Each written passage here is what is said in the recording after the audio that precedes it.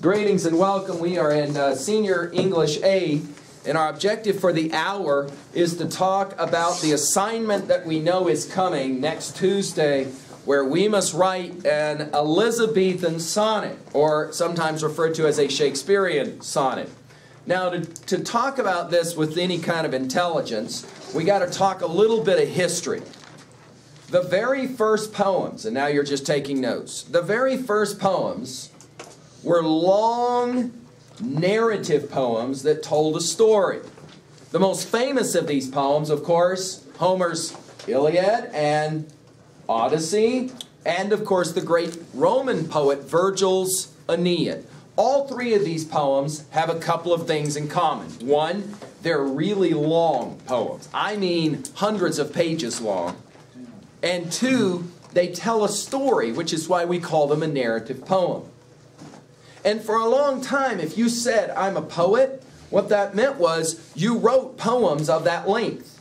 And you told a story about some great adventure. Of course, a famous epic poem in the English tradition is the poem Beowulf. It's long, and it tells about a story. It tells about a famous hero. At some point, let's just call it 1300, because that's easy, 1,300 years after the birth of Christ, the Italians start playing games with poetry. The first thing they do is they shorten the poems. The second thing they do is to start to play games with the form of the poems. Okay? The form of the poem, the way it looks on the page. The great inventor of the sonnet is a cat named Petrarch. Now your hymnal is trying to introduce you to this on page 326, 327. I mean, you get to look at his little painting there on 326 with the laurel leaf around his head. You can see the dates. Do you see the dates right under his picture of 1304 to 1375? I like just 1350 as your date. All right, you know you're hitting it right in the middle if you go 1350. 1350 is the year then, easy year to remember, that Petrarch starts playing the game of the sonnet. Now, what is a sonnet? A sonnet is a poem with a very special form. Okay? There are, you could say it this way, rules. And these rules really can't be broken or it's not a sonnet. The way I like to think about it, it's a game that gets played. And I've often said it this way, Miss Benitez, it's like playing the game of a Nike shoebox. You know the shoe company Nike, right? If I were to bring in here Nike shoeboxes of the same exact kind, all of them the same, and I were to hand out all those shoeboxes and I were to say, now we're going to play a game. We're interested to see who can fit the most stuff inside of the Nike shoebox without tearing the shoebox, and you can't go any higher than the dead top of the shoebox. Ready, set, go. Okay? And then we go out, start looking for stuff, see how much stuff we could fit, and we're going to have a competition, a game that we would play, who can fit the most stuff inside of the shoebox. A sonnet is a Nike shoebox. It's a poetic form. The rules of the sonnet are kind of the same, but it's the creative competition to see who can fit the most stuff inside of the shoebox or inside of the form. Think of it this way. You're shooting hoops over at Kiwanis, and from 2 blocks away, you hear the music long before you see the vehicle. It's that loud. Frank just smiles. And immediately you know something about the music. You don't know the song exactly, but you immediately know that what the people inside of the vehicle are listening to is rap. Now, the way you know that is because there is a certain kind of driving rhythm or beat that defines music that we know of as rap. Now, people who don't know rap music will say, mistakenly, it all sounds the same, which is, of course, ludicrous. It doesn't anywhere nearly sound the same for those of us who listen to rap. But we would say that there is something about rap that makes it rap in regards to its internal rhythms. If you don't have that, it's not that it's not music, it's just that it's not rap. Sonnet writing, very similar. There are 3 rules for it to be a sonnet, okay? The first and the most simple rule is number of lines. You must have 14 lines. You can't have 13, you can't have 15. Now, you can have a 13-line poem, you can have a 15-line poem, we just don't call it a sonnet. Secondly, there must be some kind of end rhyme. That is to say, at the end of the lines, the words will rhyme. Right? Now you're familiar with doggerel. Roses are red, violets are blue, sugar is sweet, and so are you. The words will rhyme at the end of those lines. That's what we mean by end rhyme. Now, but the end rhyme is consistent in patterns, in certain patterns. Okay? That's the second rule. The third rule has to do with the rhythm of the language. There has to be some kind of beat or rhythm of the language, and again, it's consistent. Now, in 1350, Petrarch's writing in Italian, which is the great language of poetry. There are so many words that rhyme in Italian. It makes it very easy. And it's a very melodic language, not unlike, of course, Spanish, maybe the most beautiful language of them all. And Spanish and Italian and French all are derived from the same root. And all of those languages share in common very rhythmic kinds of, well, if you don't know Spanish but you hear it spoken, you can pick up immediately on the rhythms of the language. So many of you have sat in airports and listened to somebody talking French and went, man, I don't know what they're saying, but it sure does sound good. You know, that kind of thing. All right? Okay? That is Petrarch. By 1600, let's use that as a working date, so you can kind of see, roughly 300 years later. By 1600, Shakespeare is living and writing, right? 1600 is the easy date for us with Hamlet. I mean, he produces Hamlet on the stage in 1600, okay? Now, this time period, roughly 1600, we call the English Renaissance. Renaissance, okay? Now, what is the Renaissance, okay? And what are we talking about when we're talking about the Renaissance, all right? Now, if you have already started looking on page 290, and by the way, there's the spelling of the word for you, Renaissance, right, on 290. If you've already kind of, you know, started your project here with Renaissance, you know a little bit, and if you read your book. Now, I like to ask this question. Dude, what's up with the Renaissance? Watch my whiteboard. I can make this pretty simple, pretty quick for you. Remember this little project? We do this little line thingy. Remember that? We put a 0 there and we call it, what? The birth of Christ. And then we talk about events which kind of occur going two different directions from 0. We can talk about events which occur before the Common Era and events which we will call Common Era, earlier called AD. Correct? You remember all this, right? We sit out here at what? We're in what? 2013, which qualifies us in what century? The 21st century, right? Okay, right? Now, when we're talking Beowulf, remember, we're talking roughly 1000 Common Era. About 1,000 years after the birth of Christ, we have that famous story about that hero who does all those things with Grendel and Grendel's Maw and all of that, okay? Notice we've already said 1350 for Petrarch, okay? Right? 1350. Remember, 1300 is Chaucer, right?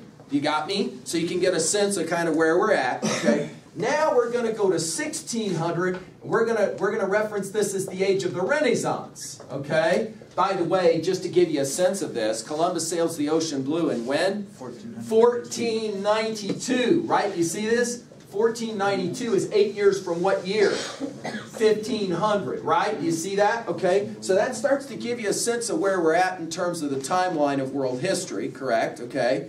Now, this period we call the Renaissance, which is often called the age of rebirth, but I like a different term for your notes. Rediscovery. Rediscovery. Okay, rebirth, rediscovery. Now, let's imagine it for a moment. Frederick there finally decides to clean his bedroom. And he pulls his bed out from the wall, and he rediscovers a CD that's fallen down behind his bed that he rediscovers. Now, if he rediscovers that, what does that mean? He had it, he lost it, he found it again. Right? That's called rediscovery. As opposed to if Frederick pulls out his bed and all of a sudden he discovers a CD, that's a different project. If you rediscover something, you have it, you lose it, you find it again, correct? The Renaissance is called a rediscovery. Question: what is it that is rediscovered? What is it that they had then they lost, and then they refined it again. That's what we call this time period the Renaissance. What is it that they had, then they lost, and then they rediscovered again? I don't get it. And for those of you who say art, I will say, yeah, but here's the problem with that. We're in 1600. And if you've been to England or Europe, anywhere in Europe, you see those huge cathedrals that got built during this time. Dude, they knew art. It's pretty unbelievable. I mean, when I've taken students into those cathedrals, they're just stunned by how amazing they are. So clearly they were doing art. What was lost that was refound in 1600? What was rediscovered? Anybody want to take a stab at it? What's rediscovered? What? That might hurt taking a stab at it. Take a stab at it anyway. What do you think, Frank? You got any ideas for us? What's like rediscovered? Their sense of enlightenment. Enlightenment meaning what? Oh. Like, see, here's the thing. If you say enlightenment means that they were smart, dude, there were people that lived during this time that had every word of the Bible memorized. I do mean that, Nelson. Every single word. So you could say any line of the Bible, they could start quoting for you the rest of the entire Bible. Are you ready for this? In the original languages of Hebrew, Greek, Aramaic. So, I mean, if we're talking about smarts, they clearly were smart. Can you do that? So, what's going on? What is it that's lost and rediscovered? How about it? Mr. Keeley, you got any ideas? Usually with this one, I have no idea. See, and this is fascinating. We've had history classes where we filled out the worksheet on the Renaissance. Would you agree with me? In our sophomore year or whenever it was, the Renaissance, right? We filled it out, and it's a funny... guys, this is a foundational question. You don't know anything about the Renaissance if you can't answer this simple question. What is it that they had, Michaels, and then they rediscovered? Do you have any sense of it at all? Like, what is it? They had something, and then they lost it, and then they rediscovered it. Would it be culture? But here's the problem again. Dude, for the 1,000 years of what we call the Dark Ages, there's unbelievable culture. All you got to do is go inside those cathedrals to see that. They built cathedrals. Like I said, if you've been in one of those cathedrals, you go, oh, how? That's their first question. Every time I take students in there, they're like, how? How did they build this? Religion. They had that for 1,000 years. I just kept saying churches. Religion. It's got. All right, are you ready for this? Watch my whiteboard. It's actually a pretty simple answer. Before Christ is born, right? Out here roughly at, let's call it 400 BCE, you have the rise of the great Greek people. At roughly 200, you have the rise of the Romans. When we put those two terms together, we call them the Greco-Roman period, right? Remember, what is it that the Greeks will give to us? Homer, for one, right? The Romans will give us Virgil for another. These are those two poets I was referencing, right? What is it that has been lost and then rediscovered? It's that culture. It's that culture of the Greco-Romans. Okay? So, for example, when you look at Shakespeare's play Romeo and Juliet, that play is actually a play off of a famous story from Greek antiquity called Pyramus Thisbe. Okay? It's a famous story from Greek culture. Now, it's not that these people didn't know about the Greeks and the Romans. It's that they kind of had forgotten about the texts and the stories. This 1,000 years we call the Dark Ages. Now, why do we call it the Dark Ages? Because there's no fluorescent lighting? They had plagues and whatnot. They had lots of plagues. But why do they call it the Dark Ages, and who called it the Dark Ages? Watch my whiteboard. This time period is called the Dark Ages, as opposed to this time period that's called the... Well, somebody even used the word enlightenment. That would be me. Right? That's this time period. That was me. That's this time period, enlightenment, right? So what does it mean to call it the Dark Ages? Well, this is 1,000 years roughly, from 600 to 1600 roughly, 300 to 1300 roughly, depending on where you start counting, right? 1,000 years where the church has total power. And everything about their culture is defined through the church. The Greco-Roman period, different kind of... Let me give you one story that explains this. I'll give you a parallel examples. Out of the Bible, there's a story about a chap named Job, J-O-B. It looks like his name ought to be named Job, but it's actually pronounced Job. Job, we're told in this story, is a pretty remarkable guy. He is good in every way, but he gets seriously jacked with all kinds of terrible things. First, he gets terrible illness, really bad sick, like having terrible AIDS. Then his children all die, all his kids die, and all of his money is taken away from him. He becomes a completely poor guy. He was a billionaire, and then he has nothing. His wife says to him, you should just curse God and die. Job says, no, I don't want to do that. I will continue to believe in God. Okay, at the end of the story, he gets all his stuff back. That's one story. That story is a story very popular for the 1,000 years of the Dark Ages. But there's another story, and it predates this story by a number of years. This is a different story about a chap named Prometheus. Prometheus discovers fire. He wants to give that fire to humans. King God Zeus says, you ain't giving it to him. Prometheus says, I'll do it anyway. To the god, he does. And he gives fire to humans so that they can, like, what, cook their food and fly airplanes into buildings and things like that. And he says, and Zeus says, oh, you shouldn't have done that. I'm jacking you for that. And he takes him and he crucifies him On a rock. on a rock. And every day an eagle comes and eats out Prometheus' heart, causing him so much pain. And what does Prometheus do? Does he say to the god Zeus, I'm sorry, I'm sorry? No! He lays there crucified all day long and he screams the F word at God, saying, I would do it again. I'd do it 1,000 times over. Up you to God. Up you to God. Now, let's point out, that's not a story. Are you ready for this? That's not a story from the 1,000 years of the Dark Ages. That ain't no Christian story. That is a different story. That is a Greek story. By the way, the Greeks love that story.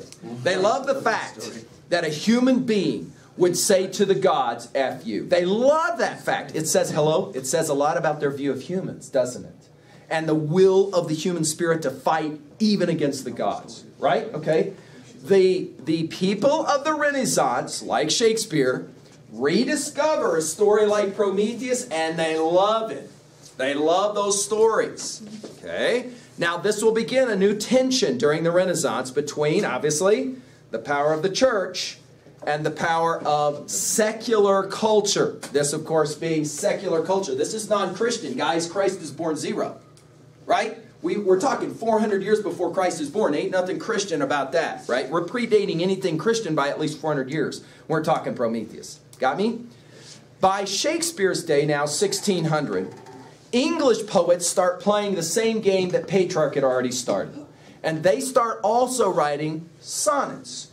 14-line poems with a rhyme scheme and a certain kind of rhythm. If you look on page 302, 303 now, you will see that I have summarized much of the information from those 2 pages. Notice the sonnet structure. Okay, do you see it? Right there on page 303, you have different kinds of understandings of how you break up the lines of a sonnet. All right? We will be learning now about sonnet writing because we ourselves have to write a sonnet. The best way to do that is to start with an actual sonnet. So we will be looking at page 318 now. Go ahead and go there real quick. Okay, 318. All right. Shakespeare writes not just plays. Shakespeare writes these sonnets. And it becomes a contest of sorts. The great queen, maybe the greatest ruler of all time, Queen Elizabeth, she was certainly up there. The great Queen Elizabeth, she loved poets, and she loved to have them around her reciting poetry to her, and she loved the game of sonnet writing. It was kind of like a contest of sorts, all right? Shakespeare pretty much steals the show. Nobody does it any better than Shakespeare, and so when Shakespeare writes his sonnets, we call those sonnets Shakespearean sonnets, or, because he wrote them during the time of Queen Elizabeth, we call them Elizabethan sonnets, okay? Now, there's another poet who also is very famous for writing sonnets, and his name is Edmund Spenser. Take a look at page 311. When Spenser writes sonnets, this will not shock you, we call his sonnets a Spenserian sonnet, just because it's Spenser who wrote it. So we're going to have two different kinds of sonnets that we'll look at. Spenserian sonnets and Shakespearean sonnets, or Elizabethan sonnets, okay? What's the difference? Well, they both have 14 lines. Well, they both have some kind of end rhyme, but it varies. It's a little bit different. And they both have what we will call the use of iambic pentameter. That's the rhythm part. Iambic pentameter, okay? Now, when we come back tomorrow, because we're about out of time now, when we come back tomorrow, I'm going to maybe give a little quiz. I'm giving you the questions in advance. You may want to write them down. Here are the quiz questions. 1, how many lines is in a sonnet? 2, what kind of end rhyme is a Shakespearean sonnet? I'll give you a hint. When you look at this, pay attention to page 317. 3, what is iambic pentameter? Okay, now that third question may decide, you may have to do a little bit of research on that one. Are you saying the numbers or what? That's a good question. By numbers, do you mean 14 lines? No, like the... Iambic pentameter? Yeah, like the 1. That's my question. What is iambic pentameter? I'll let you be able to tell me tomorrow. What is iambic pentameter? I'll give you a hint. It has to do with rhythms. What was the second one? The second one was, what kind of rhyme scheme? Rhyme scheme is a Shakespearean sonnet. So, for example, when I say that it's A, B, A, B, C, D, C, D, E, F, E, F, G, G, what does that mean? Like, what are we even talking about? Like trying to say the See? alphabet. So what are we talking about? Frederick's ready to give the lecture tomorrow, he said. You better believe it. Okay, believing. Questions, comments?